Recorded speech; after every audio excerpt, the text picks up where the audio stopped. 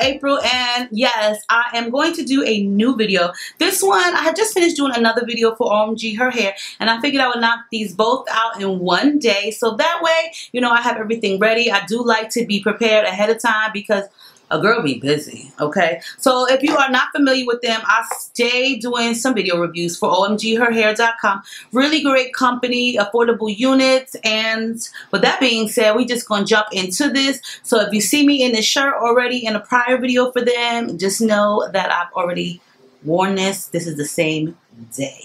Okay, so this one right here is their 16-inch color 1B, 130% density, loose wave standard density. Okay, it's what 130 is, and it is a glueless stretch back lace front wig. That was a lot to say. I did wash it and I hung it upside down to dry because I added a elastic strap in it, and then I hung it upside down like this to dry, so that way it will just get a whole lot of waves in it. That's what I'll be doing, y'all. But the hair is super duper soft. It has the 3 combs in the front and the comb and the adjustable strap in the nape, and I went ahead and pre-tweezed some of it because I don't think this is their pre-tweezed hairline, not that I remember.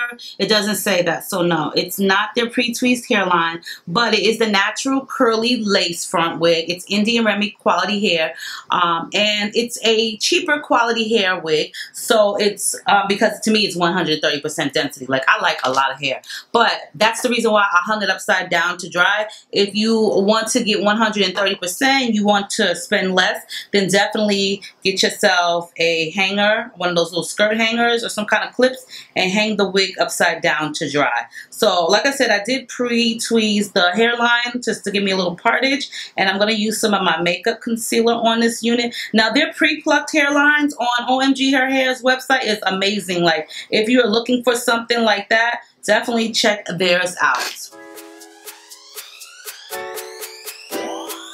Now, do you see how much volume I gave myself by hanging it upside down to dry? Now, I'm gonna have to tame it because it's a little bit too much. So I'm gonna just use some styling moves to just bring it down a little bit.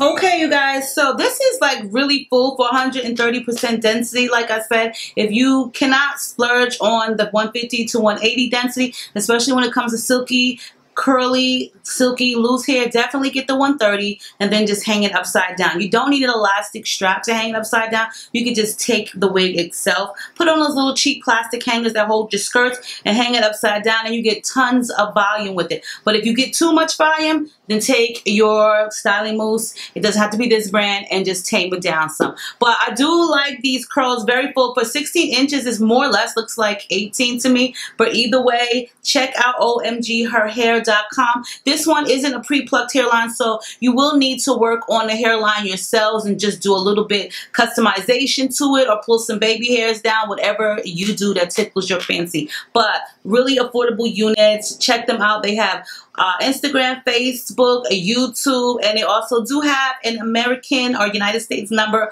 where you can reach out to them during the daytime and speak with their customer service. So yes, I have been rocking with them for quite some time, and I love companies that can offer you really affordable wigs at a good affordable price. So on that note, you guys, I love you all. Stay diva and divalicious. Make sure you rate, comment, subscribe. All the info, coupon codes, and everything will be in the box below. Let me know what you think of this unit, and thumbs it up because you love me so much as I love you guys, and I will see you in a soon to come video.